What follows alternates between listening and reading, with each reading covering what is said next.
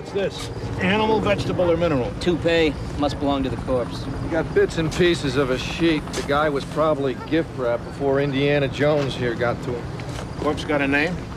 How about Uncle Fester? There's no meat on the hands. I guess the teeth are gonna have to tell, huh? Jaws are empty. Shattered bones around the sockets.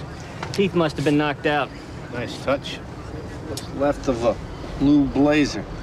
Cashmere. Nothing like going in style, huh? No labels, gold buttons. Hey, it looks like a griffin. A what? There's one on my family crest. Seen enough? Yeah. Okay, let's pack up Mr. Bones and bring him back to the office.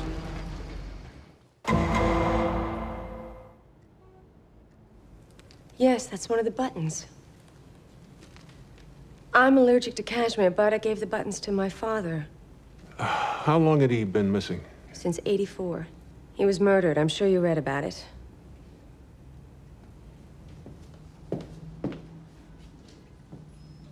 Sidney Cohen. There's a big trial. They put the son of a bitch away for life. Yeah, the Wall Street whiz kid. Killed your father over some real estate thing? What was his name? Philip Swan. They convicted him without the body. That's how guilty he was. Was he where they said? In Patterson? No, he was buried next to some building on Roosevelt Island.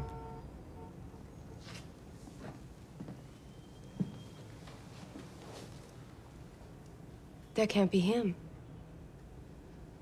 They had a witness at the trial who testified that he helped bury my dad in New Jersey. You go back, re-examine any case. There's gonna be lies and inconsistencies and contradictions. Justice isn't perfect, but the bottom line is Swan was guilty. How can you be so absolutely sure? If Bobbitt was your principal witness against Swan? But I didn't make my case on Coppola's testimony alone. There was other evidence. Swan bragged about that murder to half the people he knew. You made the case without the body. Let us remember that the jury convicted on the basis of Russell Bobbitt's testimony, and he may have perjured himself. I could have made my case without Bobbitt. Yes, but you didn't. Is there even a possibility Swan's innocent? I know Philip Swan. He smiled through the entire Q&A. He was guilty then, he's guilty now. Have Russell Bobbitt picked up. At the very least, you may have a perjury charge. Hey, Michelangelo. Russell Bobbitt. Yeah. What's this about? It's about coming downtown. I don't care if they found the body on the moon. I know where we put him 8 years ago. But you couldn't lead us to the exact spot. Swan was driving, not me. Look, I helped you all I could. Read the testimony. Everything I know is in there. You claim Swan slit Cohen's throat. We know he died of a gunshot to the head. That's what Swan told me. He was wrapped in a sheet. I never saw him. This is exactly the kind of stuff Philip likes to pull. Like knocking out Cohen's teeth so he couldn't be identified. Swan's very mental. He might also be innocent. So now he's got you going. I wouldn't be surprised if he planned it that way. He probably moved the body the next day. Stone here. Yeah, we'll get on it. I've been served notice.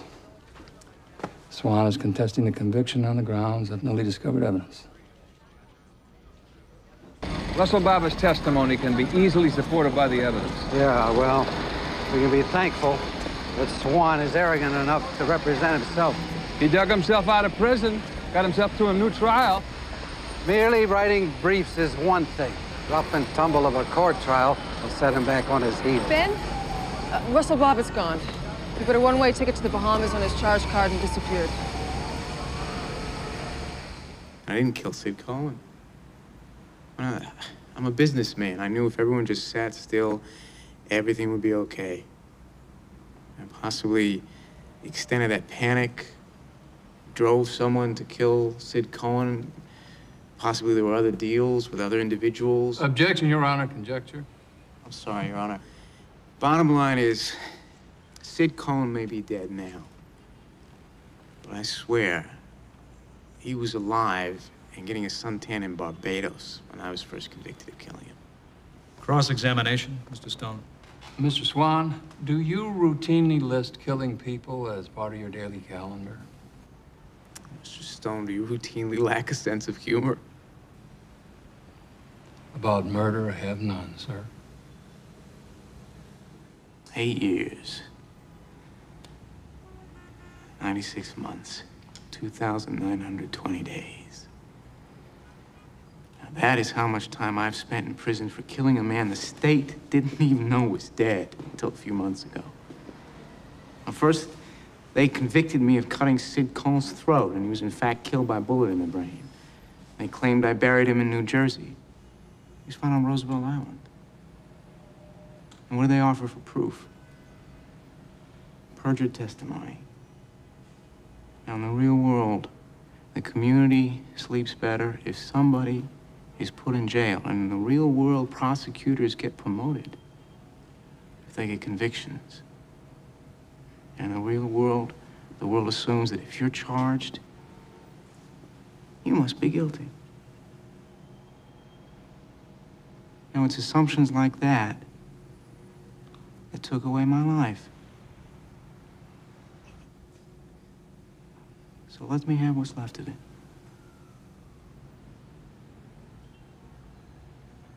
Don't be seduced. Beware that man. Behind the smiles and the jokes is the monster that put a bullet in Sid Cohen's brain.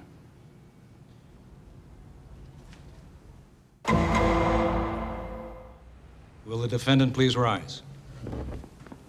On the sole count of the indictment, murder in the second degree, how do you find?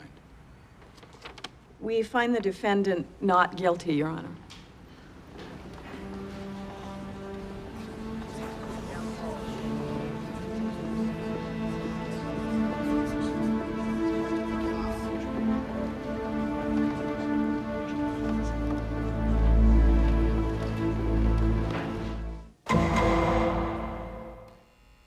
So he represented me. What's that got to do with the price of tea in China? If it was part of a scheme to defraud the courts, you'd be better off in China. What, you gonna tack on a couple of years because I told the truth in court? You conveniently forgot to tell us about your prior perjury. You didn't ask. I'm sure Mr. Swan did. It makes a difference? Look, the guy's out of here and there's nothing you can do. To either of us. That's where you're wrong, Mr. Doyle. I will see you at your parole hearing next month. And the month after that, and the month after that. What do you want from me? Where is Russell Bobbitt? What do you mean? I had nothing to do with that. He's dead.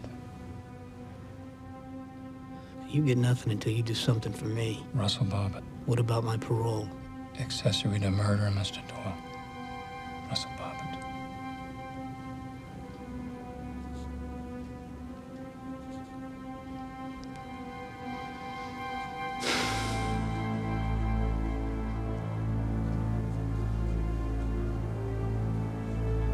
George Mislansky.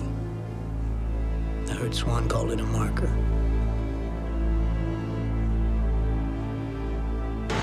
Couldn't just leave him by the side of the road. Swan said he wanted it done a certain way. He was particular about it. Yeah, like he was gonna check up on me? If something's worth doing, it's worth doing it right.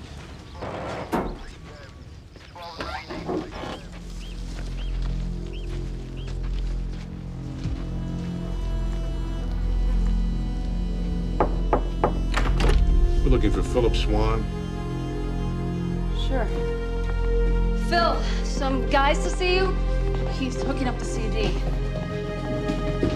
Cops? Philip Swan, you're under arrest for the murder of Russell Bobbitt. You have the right to remain silent. Anything you do say can and will be used against you.